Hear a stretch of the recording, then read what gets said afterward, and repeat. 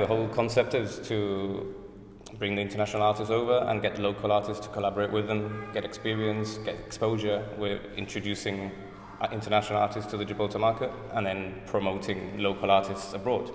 So hopefully that's it, get exposure with the big guys as well. So that's the idea. Now, what do you think doing that for local artists will do? Like, how valuable is it to have this sort of exposure to new international artists they might not have come across before? It's a bit of networking. They can get some contacts, get experience a different type of art. All the ones we've been bringing in all do something different, so that could influence the local artists to try and challenge them to try something else.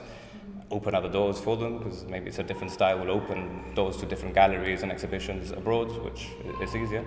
And then with the contacts that we are making and the network we're making, we can hopefully continue to open doors for them as well and take them to exhibitions and fairs where they will be mingling with artists they have already met in Gibraltar. So. Now, tell us a little bit about some of the artists that are exhibiting here. Obviously, we have a Jana Nicole, which we're quite excited about. We have a couple of local artists too, and some from nearby Gibraltar. So why the choices of these artists? How do you think they come together? Primarily it's because I like it. I've been collecting Jana Nicole's work for 3 or 4 years, and she's been a great friend and helped me build this as well. Like, she's given me a lot of advice. I've learned the same way the local artists can learn, they've learned. And Delia, she was in Gibraltar for the Ukraine appeal, and she donated a piece of work for the campaign, and we started talking and we built from there.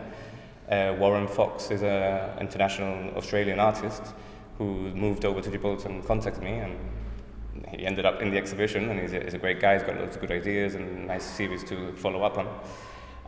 Ramon Maiden is a tattoo contemporary street artist, really. It does a bit of everything, a bit wild, everything's a bit out there, but I love it, and I slowly want to introduce Gibraltar to his work.